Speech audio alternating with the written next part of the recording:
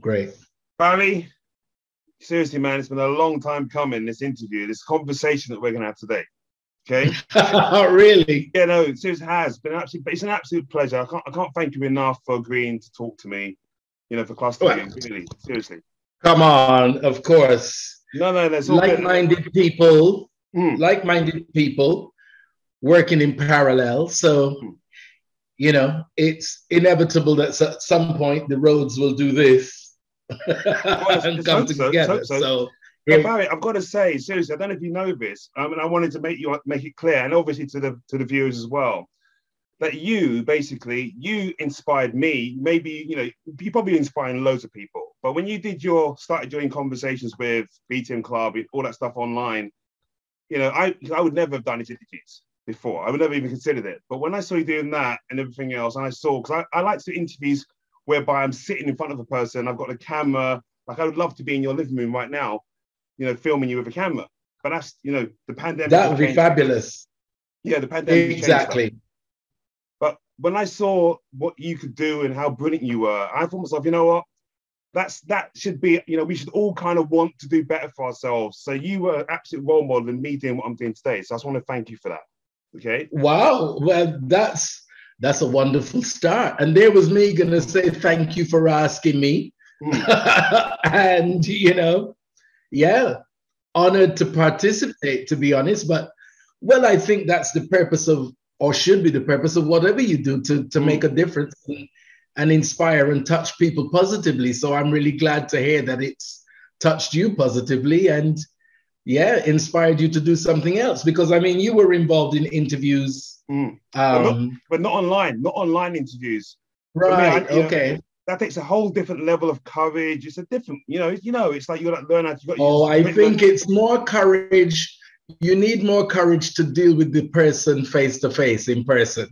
You feel okay. Yeah, I definitely, having done both, because the first series I did was the Live Well with Barrie series, which was, in person. And as you said, well, then lockdown came and changed all of that. So as they say, needs must, and you make what you've got work in the situation. So, but as I said, I'm really thrilled to hear that you have found it an inspiration to do something else. So thank you very much for that. Absolutely. No, it was. But look, you're wearing your funky shades. You're a man of fashion. I'm not sure you want to see what's under there. Christmas. It's okay. Good, what are we talking about? Not too bad. Look at the state of me. Look at the state of me. But, not too bad. For a 50-something, a 30-something-year-old. 90. I'm 90 years old. Come on, man. Please. I've lived long. You're not even 90 kilos. The vampiric blood that no one knows about, and the habits at night. Okay. Yeah. Possibly. But anyway, okay, so let me start this off, because I want to ask you a question about you, obviously, in terms of how you look and everything else, because you were a model. I don't know if you're still a model, but you were a model.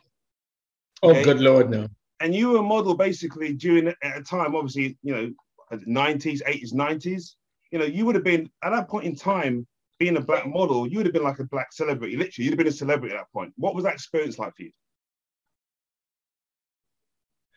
Well, I think you became aware of the celebrity status after. Because, as you know, fashion, music, film are very connected. So you would find yourself in the same places as these people. You would find yourself in the same parties, the same social gatherings, as these people who you thought were celebrities, the actors and actresses and musicians. And you're thinking, what the hell am I doing here? But they were interconnected.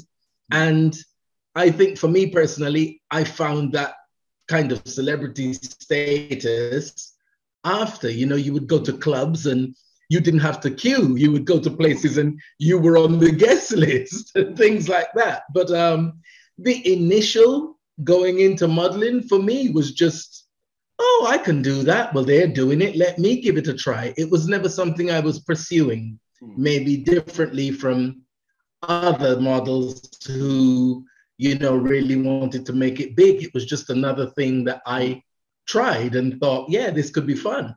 Mm. Have I taken you off track? No, not at all. No, not at all. But you know, for me, obviously, when I look back at that time, obviously in the 90s, I mean, I was a 90s boy. So for me, I knew exactly what it was like. And like Nick Cayman, you know, the models of that period, they were like literally any door would open up. If you watch, you know, if you're on TV or on a music video overnight, you were like, everyone was talking about you. You were like the big deal because it was on everything. It was on all the time on MTV. Yeah, absolutely. You know, and I mean, people talk about the racism now. I don't know if I should bring this up. They talk about the racism that exists now, but you know, it was always there. But the thing for me is the perseverance. So we never let it deter us. We never let it break us down. We just kept going. We just kept going and kept going. And eventually, you know, we got to where, or as far as we could get with the circumstances and what was going on at the time. And I think you kind of had to have a vision as to, well, it's time to get out now because I think I've got as far as I can go, you know, with the prejudices that existed. So, yeah. But it was a fun time. Yeah, but ultimately you would have been breaking barriers as well. That's the thing. So for what you were doing, you were leading other people to, again, you're inspiring people to move forward and say, okay, actually, we can do it too. And that's what it's about. That's kind of where I'm leading with this. Right. Well, yes. I mean, most of the Black models here in the UK, in London in particular, I should say, were under the guidance of somebody called Clive Johnson, and a very good friend of Lee Johns. And, you know, he was international. He was all over Europe, the States, and he saw that potential in us. He didn't give us a warning as to what we were up against, but he saw the potential in us and thought, yes, they can do this. And I mean, we were standing on the shoulders of people like him, you know, and that's how the generations go. The models now that came after us were standing on our shoulders, and so it should move on. But, you know, we were kicking doors down and we were moving in a different way. And he brought the realization of what was possible. And we just thought, hell yeah, let's try it. Let's give it a try. No fear, no thought of any obstacles. Just let's do it, you know? Yeah, absolutely. So you went from there on to becoming a radio presenter. Okay, at some point you transitioned into radio presenting. What was the expectation for you as a Black radio presenter? Or was there no expectation at all? There was no expectation. Between modeling and fashion, I kind of went into music. Was with EMI at one stage with Kim Appleby. So you're saying you're an artist? You're an artist? Yes, I dabbled in that. You know, that's the bizarre thing of Barrie Thomas's journey. Man, I got to look this up. I so knew there was something more to you. I thought, because you know so much about music. I'm like, this guy knows so much about music. He's like, where does this come from? It's like, that doesn't come from. Yeah, I mean, no, the interest in music comes from the family. Everybody in my family are musically involved. My mother played the piano. My father was originally an opera singer. My brother, who's 10 years my senior, was always buying music. I think the first record I bought was Family Affair by Sly Family Stone. And I was 7 years old. You know, my pocket money, that's what it was going towards. So that musical interest was always there. But kind of, as I said earlier, you know, the connections between fashion, music, acting, they're very close. And I kind of transitioned from fashion into music. And as I said, I was with Kim Appleby, signed to EMI, was also with another group called LA Mix, which was signed to A&M Records. Wow. And again, you know, just another one of the transition things that Barrie Thomas's life is. And I did it for as long as I was enjoying it. And then it was all getting a bit too, no, not for me. Time to move on to something else. Love it. But the original question, sorry for taking you off piste. The original question was, what were my expectations as a radio presenter? I had no expectations other than wanting to share my love of music with people. That was the only thing I wanted to do, and it wasn't even an expectation. It was just I wanted to share my love of music. But then even again, just going and playing a playlist and not making it anything historical, archival, if full of information, to me is pointless. So I wanted to use the platform then to, well, no, I wouldn't say educate people about music, but I just wanted to make my show a little, or shows a little different from some of the others, which is just playing a playlist. I wanted to tell people a bit about the artists, their background, and, you know, how they got to where they are doing what they're doing. And that was it. So it was a progression. I just thought, just going on every week and playing a playlist of music, you know, other people are doing that. They've heard the tunes before. There's something else you have to do to make it a bit more interesting. So that was it for me. Yeah, so you're talking about, you see, basically you're talking about the idea where you were doing this stuff, doing your shows, but you actually relating this to your interviews in conversation with. Is that what you're talking about? Well, the In Conversation started during lockdown, but before that, I started bringing the artists to the radio station. Oh, okay. So I had the show. Yeah, I had the shows first, but then I thought, you know, I've got these connections to people like Bob James, Harvey Mason, Dexter Wansel, Chris Jasper. Why not let them have, and at that stage, it was phone conversations, you know what I mean? So we were interviewing on the phone and recording it, and then the producer would edit it. I have a great producer, Ivor Etienne, I have to say. But yeah, you know, so that's how it started. But I always wanted it to be something slightly more than just playing a playlist. You know, so that's how that started. I started bringing the artists that people love to the station. They would tell their story about the tracks that we love and how they came about. And that was that.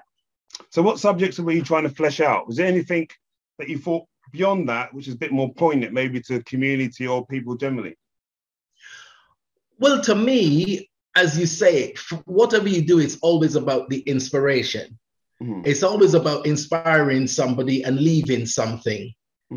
And I wanted to hear how these people got to where they are, how it started for them, because I think that is what the inspirational part is, that people who want to get into the industry realize that, well, no, it didn't just happen overnight. I didn't just wake up and decide I wanted to be a top 10 star, a number one star or musician. It took time. And some of these artists were plying their trade, honing their trade for 20 years before we even heard about them. Yeah. People like the Sounds of Blackness. So, you know, we heard about the Sounds of Blackness in 1991, but they started in 1971. Wow. So it's 20 years, you know, that was the journey before they met Jam and Lewis to Optimistic, which came out in 1991. So I think that's what's the inspiration in the story. You know, come and tell the story. Let people know, you know, that it doesn't happen overnight and not to give up. And because it doesn't happen overnight, you shouldn't just throw it in and give up and just go and do a regular job. Because if you're really an artist and the first thing you think about is music, or the first thing you think about is whatever, that's what you should be doing. But understand that it's not going to happen overnight. So that's really what it was about. That's what I wanted to flesh out. And I always say to them, you know, I don't want to embarrass you. I don't want to know if you've been arrested. I don't want to know if you've got any drugs charges. That's not what this is about. This is about uplifting.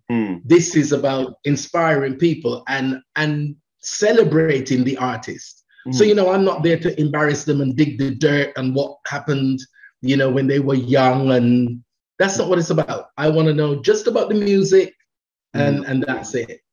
I hear you.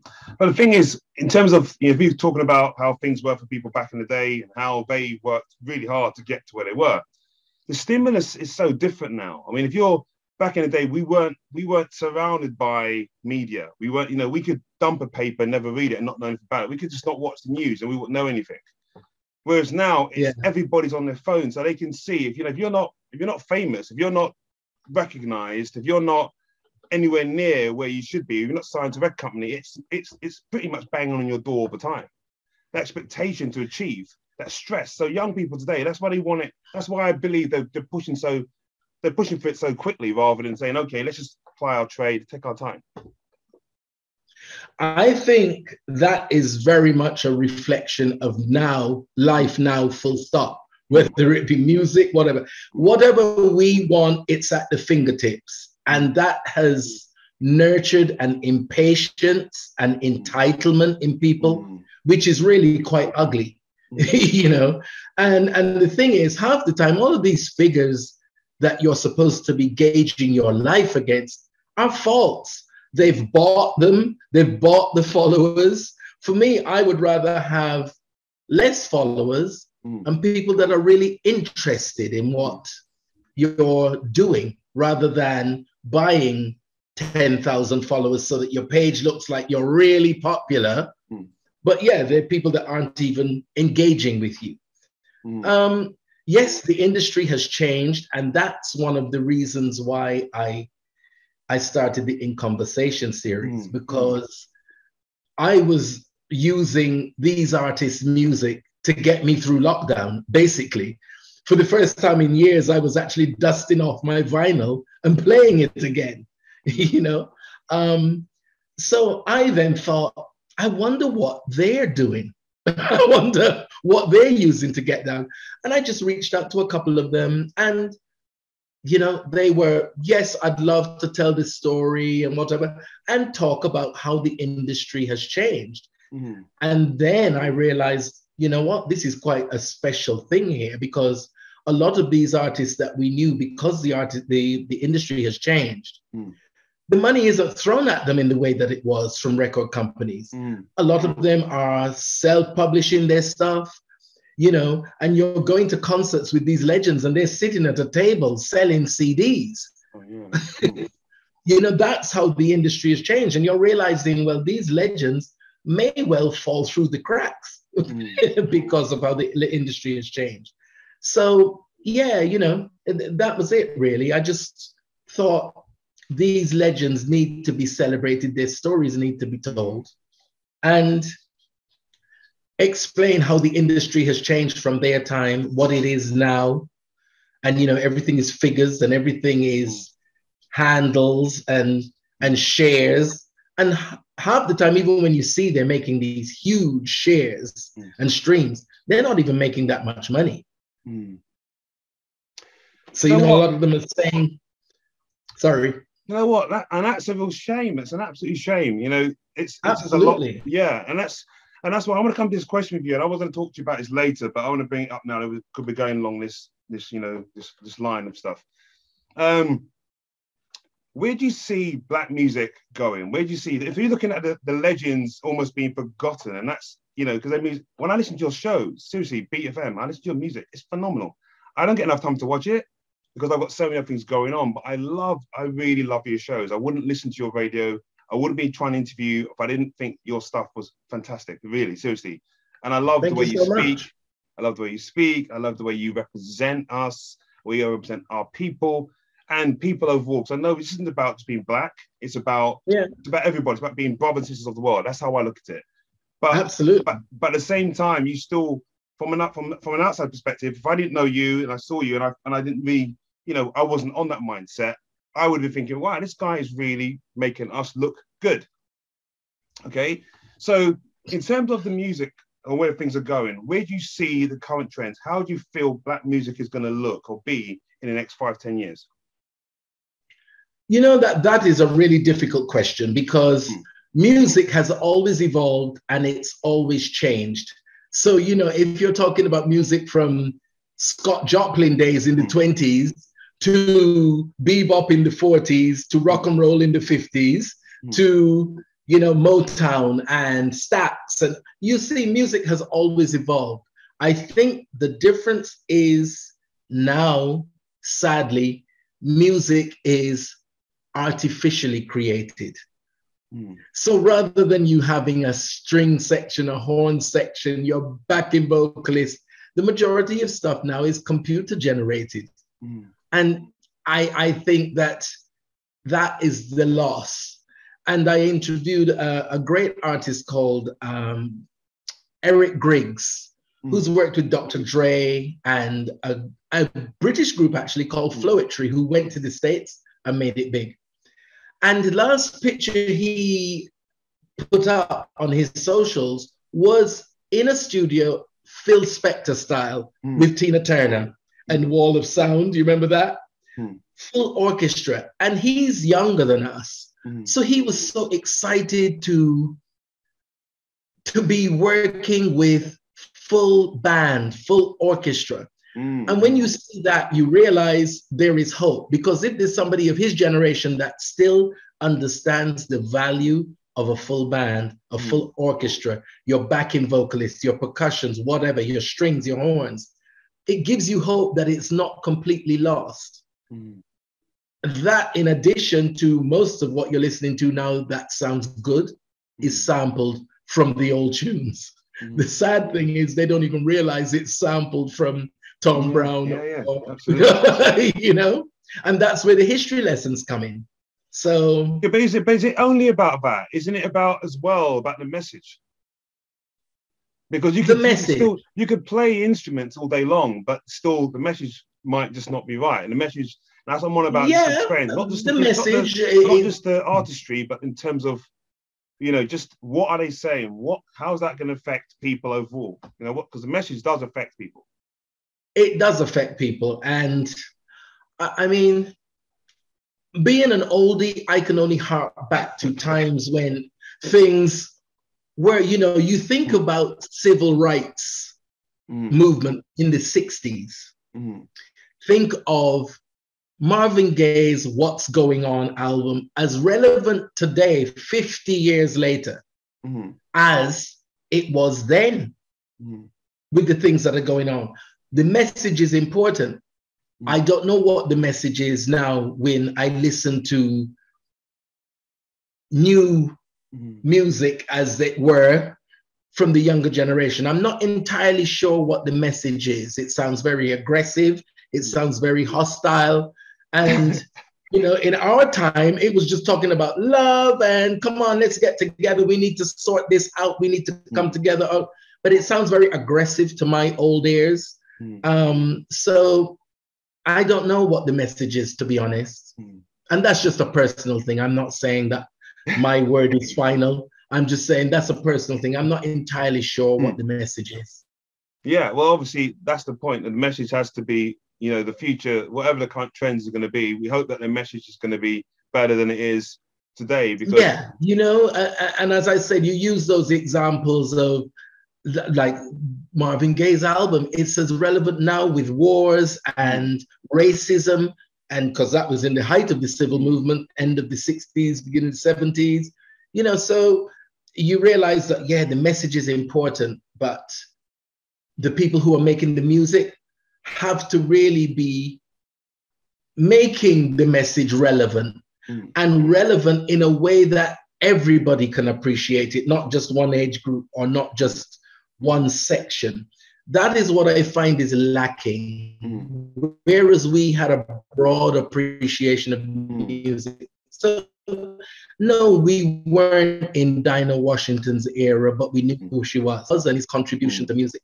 I find the younger generation are very insular. They know what's going on in their box. But if you throw these names at them, I mean, names not even that far away, like Marvin Gaye, I keep paying reference to, and Stevie, you know, they have no idea. They have no idea who they are. So, yeah.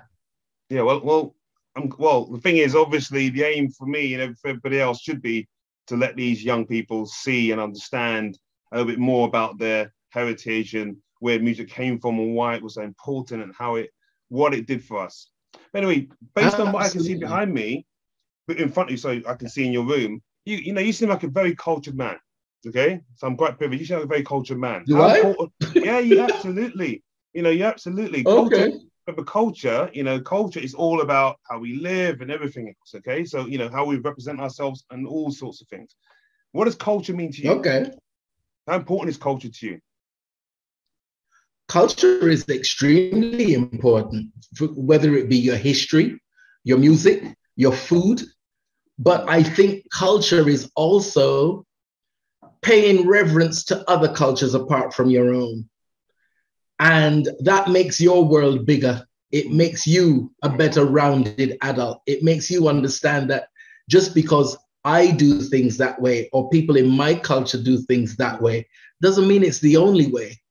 So for me, culture is about the appreciation and celebration of everybody's culture, the respect of everybody's culture, learning about other people apart from just yourself. And how you cook chicken or how you cook peas and rice, and that has to be the ultimate. No, it doesn't. Do you know what I mean? No, I don't want to eat jerk chicken and peas and rice every time I go out. I'm quite happy to eat other things, you know. But that is what culture means to me. But your own personal culture, in spite of respecting other people's and welcoming other people's, you should have high regard for yours, and you share that proudly. You should share your culture proudly with people and respect others and receive it. That's what culture means to me. Good, fantastic. Well, look, I'm a great supporter of a black middle class. Okay, whatever that means to you, I believe it offers the right building blocks for positive contribution to society. What's your thoughts on that? Black middle class. Well, you define that first before I go any further. What does that mean to you? Well, a black middle class to me is basically, if you think about it as a working class, what we have in our society right now is we have an idea of a subculture. So, for example, we look at when people think about black people and have for so long, it's always seemed more likely to be part of that subculture. Okay, like there is no beyond the working class level in society. If you go to Jamaica, you'll see there are different classes. There's the upper classes, the middle classes. Absolutely. This is what we understand to be normal. But if someone like myself who never went, I went to Jamaica later on in life. Prior to that, the only black people I saw were of the working classes. And that's not negative in any shape or form. My parents grew up in the UK in that. My dad was a painter and decorator. So for me, that's what as well as an artist, but that's what I saw, okay? So what happened was, ideally, what could have happened, should have happened, is I should have wanted to achieve more, but I didn't want to achieve more. I wanted to achieve more in a negative way rather than a positive way. So for me, I needed to see more. And that's what a black middle class would have presented for me. Seeing black people as doctors, as teachers, more than as train drivers. So that's what I'm talking about. How important is it to have a black middle class which represents us in a positive way? Well, I think it is very important. I think it's very important because, as you said, everywhere there are different classes. Not everybody is in the same class. And that's what I take umbrage about when, we are spoken about. It's like, well, you're all black people, you're all just the same. No, we're not all just the same. It's a question of the middle class. You're always trying to do better. And within our culture, and this is probably going to be controversial, when we do try to do better, who you think you are? You think you're too nice. You think you're better than whatever. So there's almost that thing saying, well, you've just got to keep perpetuating the same thing. Don't try for anything else. And I actually say to people, well, tell me when you think I've strived or achieved enough before I get above my station. When do you think I should stop trying? But the middle class, I don't know. My mother was a nurse, my father was an accountant. They tried to do their best for us. They tried to, as you used the word earlier, give us a cultured palate. So we were always out at restaurants. They would take us to the theater. They would take us places so that we were seeing the world from a young age more than just what was around us. But that didn't mean that we couldn't sit down on the sofa and eat some fried chicken as well. Do you know what I mean? But it was just letting you know that there's more out there for you. And there's no such thing as, oh, that's not for me. My father being an opera singer when he first came here from Trinidad, he was very much into opera. So he would take us to see Maria Callas. Didn't even know who she was at the time until, years after you then realize she was a Don, and he took us to see her at the festival hall. So it's those things. I just think the middle class, you open your mind to what is beyond your community and what is just there. Because there's no one out there saying that you can't participate in everything. Go and learn to ride a horse. Go and learn to play golf. Go to the opera. There's no one stopping you. Go to the theater. The only thing stopping you from doing those things are you. Yeah, absolutely. But it's also, my brother, it's also about being recognized as a middle class, because I don't think there is recognition of a black middle class in the UK. I don't even care about that, to be honest. And when you say recognized by who? Who is the person? Recognized by society. I mean, if I go up and ask somebody, yeah, I've had these conversations. I've spoken to people, yeah, and they said to me, "No, there isn't one," because I told you, because their viewpoint is that we black people are the subcultures and are the working classes, and there isn't no movement beyond that, and that's not, so it becomes that psychological trap, and I think that's where we find ourselves, where young black people find themselves. Yeah.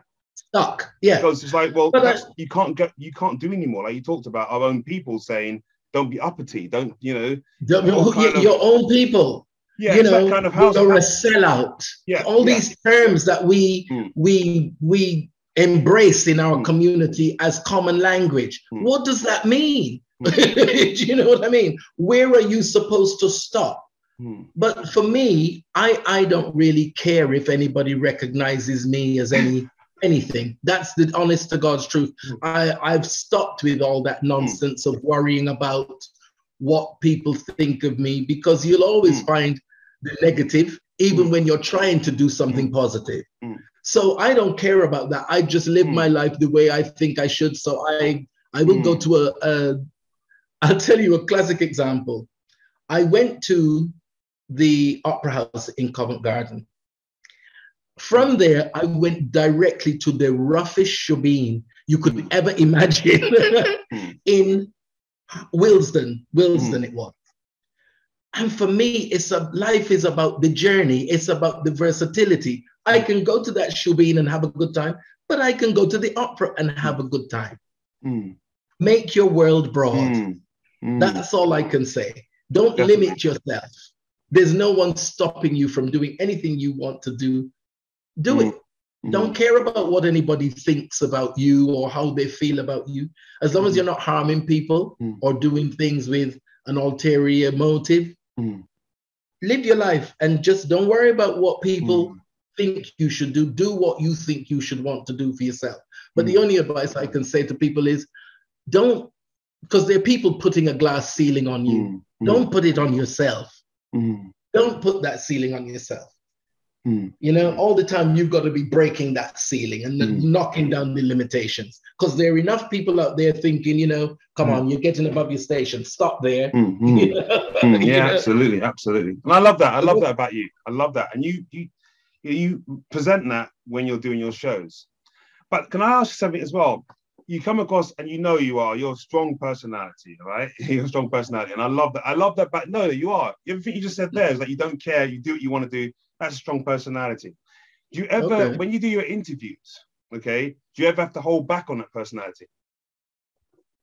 No, I don't. What I find is each artist brings something different out in you.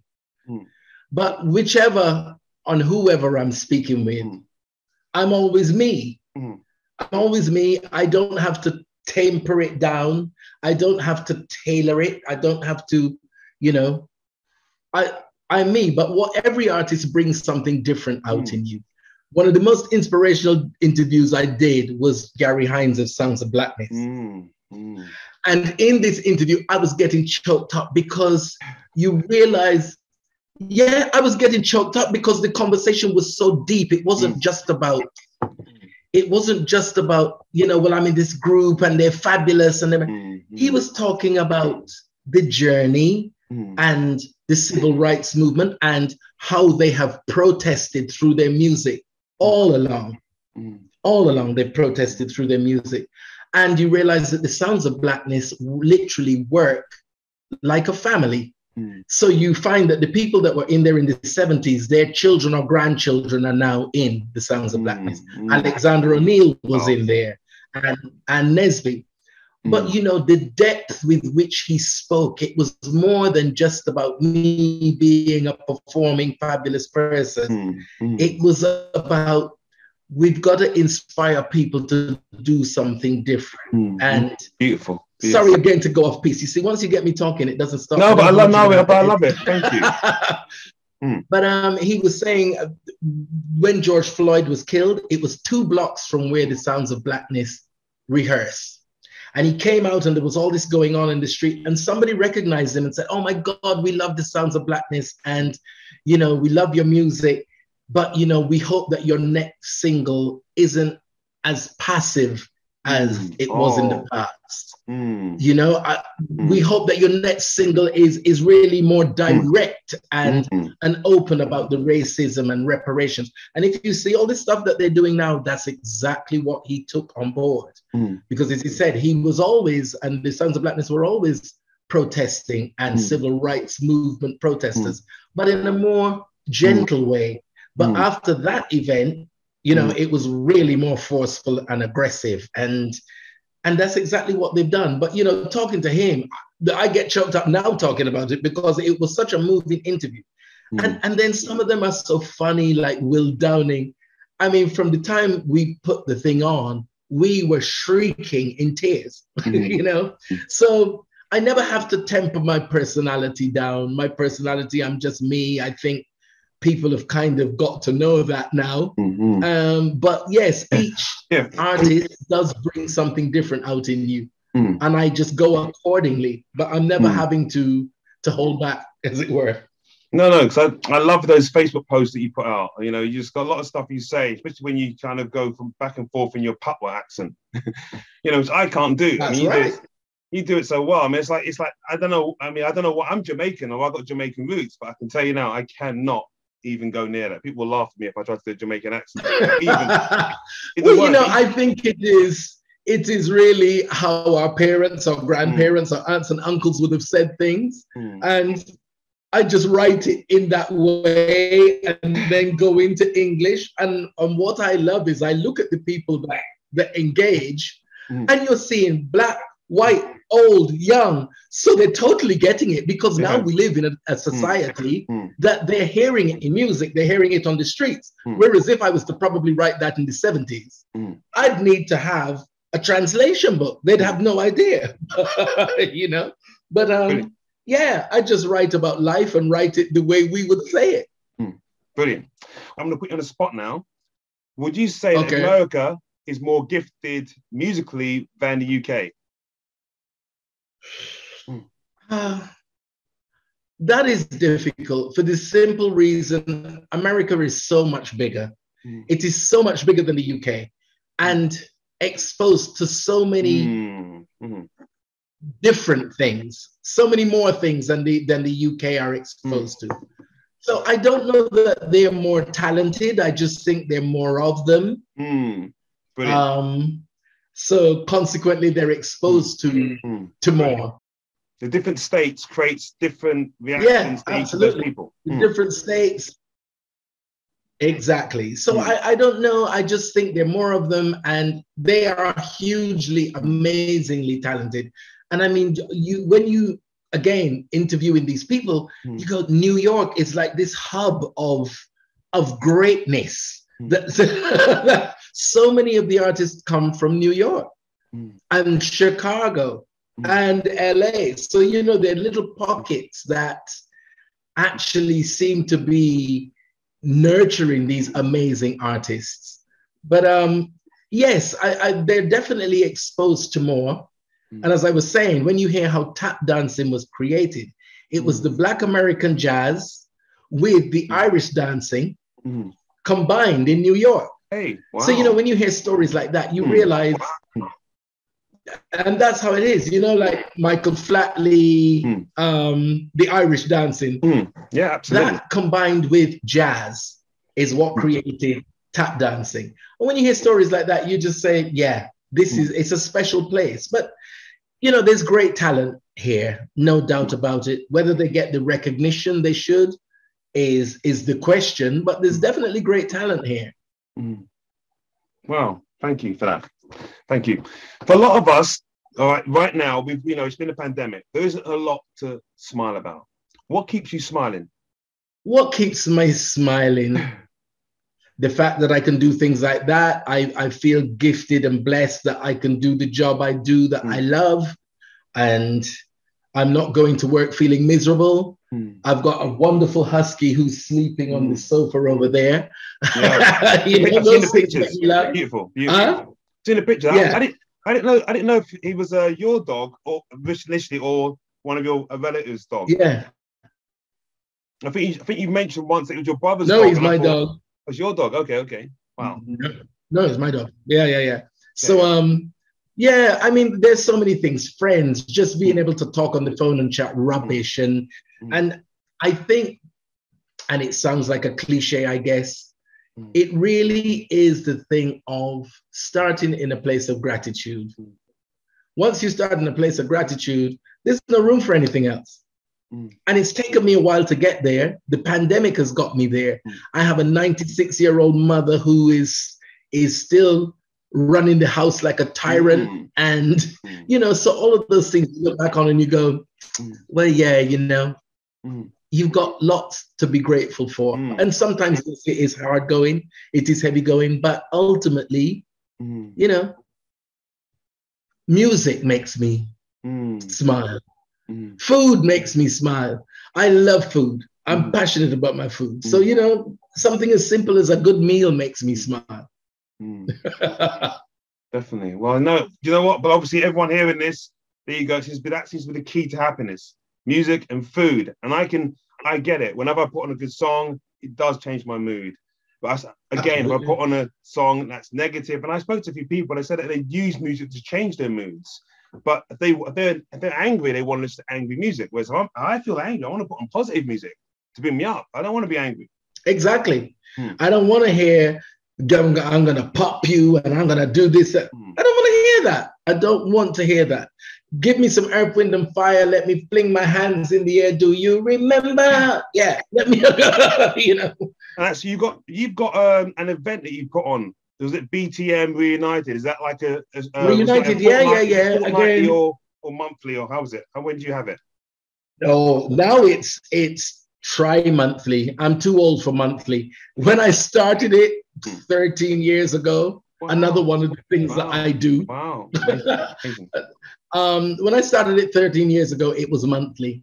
But increasingly, as I got busier with other things and doing other things, it's a lot to do. But again, that started from a place of, let's get together and network.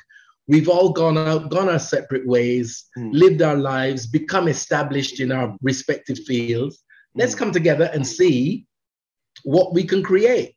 Let's come together in a place, in a space that we know what we're going to get. We know the standard and quality of what we're going to get musically, company, like-minded people, So, yeah, that's how that started. So that was just another one of the things I do. Well, great, fantastic. But look, I'll ask another question. In your opinion, are we becoming a more positive, open society? And if not, how can we become one? Well, a more positive society. Are we becoming more open? Are we becoming more open? Are we becoming more positive? And if not, how can we become one? I don't really know. I think there are people who are very open, and I don't think it's really becoming. Those things have always existed. There have always been the people who are very open and welcoming and inclusive, and always will be the people who aren't. I don't think that ever changes. And as for positivity, they're the people who, again, another cliche, glass half full or half empty. There'll always be those people. There will always be those people. I don't think it's changing in any one direction or another. I just think the ball continues to roll. The positive people in with the negative, the open in with the closed, and it's just who you gravitate towards. I'll always say to people, try and gravitate towards people with positive energy, because you can't have a positive life with negative thoughts, whether it be about things or other people, or most importantly about yourself. You can't have a positive life with negative thoughts. You always have to try and find the positive in situations, you know? So I love that. I love that stoicism. I love it. And that's the thing. And that's what I want people to pick up and get from you, is that just, you know, how do we get to that point where we're as happy and as positive as you seem to be? And that's what you give out. That's what you basically, you know, fuse quite, you know, to us when we listen to your shows, you know. And that's kind of, you know, it's like, if I'm a certain way and I want to be a certain way and I want to sell that, fine. But I love what you're selling to us all. Do you understand? And that's what I want. And that's why I wanted this interview. Yeah, absolutely. I mean, and there are days when I am not on top of the world, because nobody can be on top of the world all the time. But it's certainly not my job to give that to other people. I always, my mantra is, when people have had an encounter with you, they should be better off having had that encounter with you, not need therapy. They shouldn't, you know what I mean? People shouldn't need therapy after they've had an encounter with you. And if they do, there's something wrong with you, you know? So, yeah, you know, not every day am I on top of the world, no, but the days that I'm not, I'm certainly not going to put that on to other people, and certainly not when I'm at work. That's not what they're turning on to listen to. That's not what they're turning on to see. And the simple fact that you're in that space doing something that's positive and inspirational changes your mood. You know, it changes your mood. Wonderful. Sounds like a bit of an elixir. Absolutely. Something that we can't all have. But I'm going to go back to your passion for food. You have a real passion for food. You have a real passion for foods. I want us, you know, I need that, because trust me, it's been, for many years of my life, I've not liked food. Okay, I've not liked food. I'm being honest with everyone listening here. Not liked food? Yeah, I've not. Yeah, because it just, to me, it's hard work. It just seemed like hard work to make it. And my mum spoilt me as a kid. So she definitely spoilt me as a kid. You know, she'd give me what I wanted, and that was that. But so I've not had a love for food, and even my kids have picked up a lot of that. And I'm working on my children to make sure they have a passion for food as well, because this is really important. You have a real passion for food. That's obvious from the YouTube videos that you put out. Why is food so important to you, and how can others gain that passion? Well, I mean, it's one of the things that we've touched on before about culture. I think food is like traveling. When you eat, it's like traveling. So you go to France, you go to Italy, you go to Spain. All of those things should be in your palate at some point in your life's journey. Food, I'll tell you what it is. We were never taught to cook us stuff, but you know, the household, as they say, the kitchen is the heart of the house. Those that were cooking would be cooking, and you would just be there. They weren't teaching you, but you're seeing, you're absorbing that. And there's nothing worse than eating something that is disappointing. Do you know, I would rather not eat. Now, some days I am on such a hustle. Some days I'm on such a hustle that I don't get to possibly eat a proper meal in the daytime because I'm running from place to place, organizing, whatever. But I would rather, on my way home, buy my produce and come home and cook properly than stop somewhere where I see people going into Greg's and can I name places? Sorry, but you know, going into these fast food places to buy rubbish. I don't see. And you know, eating stuff like that, I guess, is very perfunctory. It just serves its purpose to fill a space, but there's no enjoyment in it. For me, when I'm eating, I need to enjoy my food. I need to enjoy each mouthful. When I'm eating my food, I'm smiling. When I'm cooking it, I'm smiling from the time I start to smell it. So food is very important. It's always been very important in our family. It's always been a time where we come together. And like yourself, you know, I guess people would say you're spoiled, but I don't see it as being spoiled. I see it as being food is quality family time.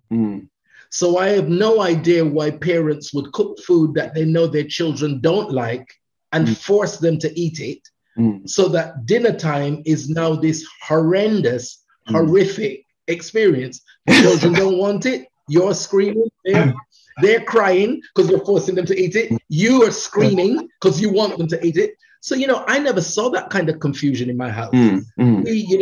They would find ways to cook things that we liked, find ways to cook things that we would like it, that were good for us, that we wouldn't otherwise like spinach and things like that. But, it was always a loving time. People always wanted to be in my house because, as you know, we always cooked for, if there are 4 people in the house, you've got to cook for at least 24 in case, right? And there was always an in case, because people know, the food in there is sweet. Yeah, God, let's go, Barrie's. So, food has always been a part of my life. So as I said, now it's just an extrapolation of that. I'd rather cook and make sure I've got something good and tasty and wholesome, and, than eat rubbish on the way, or eat something that is so disappointing that I just throw it in the bin and go to my bed vexed. So food is very important, as you can see. Yeah, it is important. But obviously, in terms of, it's about how you gain that passion. I mean, how does someone, it's like, there's loads of culinary programs now where you can, about cooking, Master Chef, and there's tons of them. You've got your show. I mean, do you I've not seen, maybe I'll put a link on it. Could you send me some links of you cooking? Can you, so I can look at that? I think it's just more getting to see how. Yes, I will. Process. Well, I'll be honest with you. All the links that I do with cooking, or all the programs I do with cooking, I'm never in it. You never see me. You hear me talking, you see me doing. But I think, you see my face enough when I'm interviewing people. So you don't need to see me. It's not about me, it's about the food. So, but yeah, the thing is, like anything, you have to want to do it. Exactly. It's nothing. That's it. Yeah, so you say, how can people get the passion? They can only get the passion if they really want to do it. And there are many people who only eat food just for sustenance. They don't really eat it for enjoyment. And then they get sick.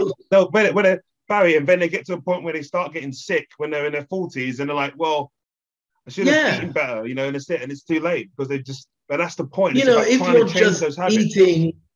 if you're just eating fast food, and well, one of the things I do is with personal training. So I would cook the client's food, and I'm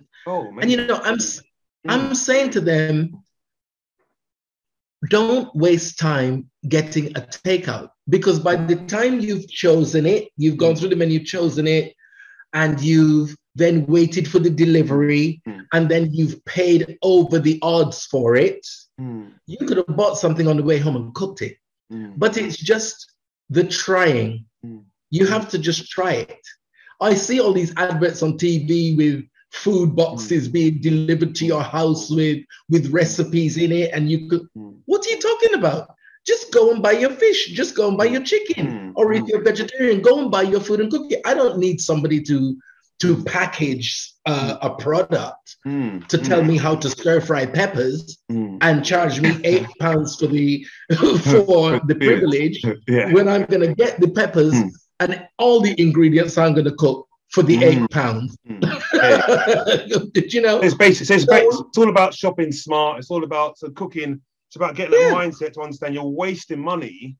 You're wasting a fortune on foolishness, on a cardboard box, on delivery, and on the produce that you're actually getting. It's probably £3, which you could have done for yourself. But each to his own. But you show me the correlation is also around fitness. So when you talked about, and that was a bit of a revelation for me, you said you were a personal trainer for somebody. You do personal training. That again might brings you back to remember that time I met you in at this show, Donnie's show, and I went up and I grabbed your arm because I saw a big bicep. What's that? Hey, your arm's bigger than mine. They're that big. They're that big. Hercules. Is it big? I don't know. Yeah, so exactly. So a lot of it's down to if you want to be fit, want to take care of your body, then it's more likely that you're going to eat better, or you should eat better. That's probably what it's about.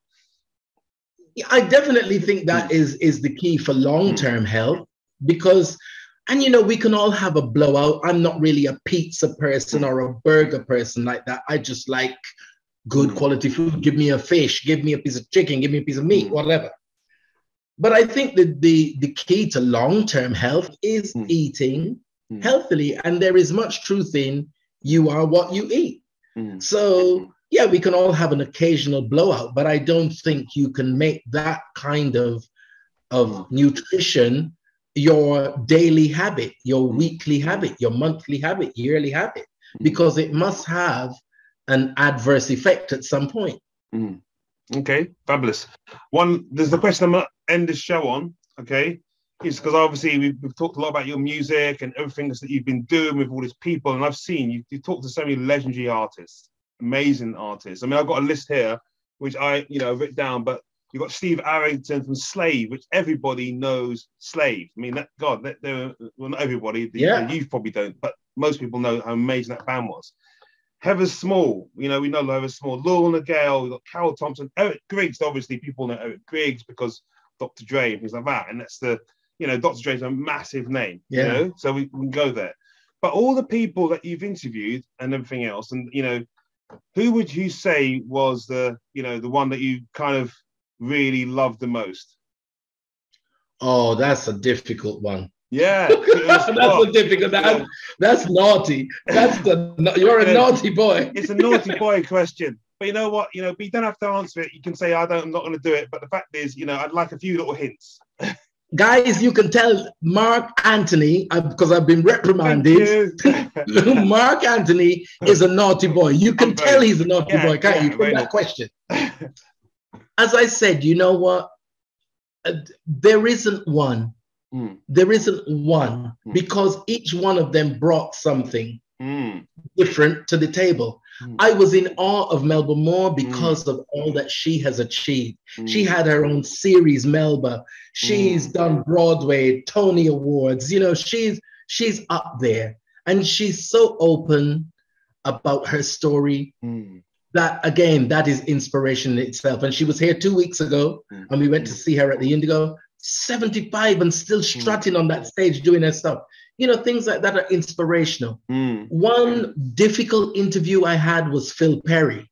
And you realize that he then explained that he'd come out of music for several years suffering depression. But again, getting choked up because he was on tour and he was in Chicago, I think, he said.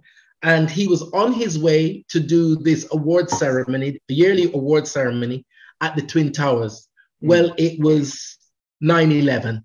Wow. He was in Chicago, couldn't get any flights, obviously, but there was no information. He then realizes that the place he's going to, the friends he's going to meet and play with were killed. And that took its effect. So, there's stories like that just send chills down your spine. Absolutely.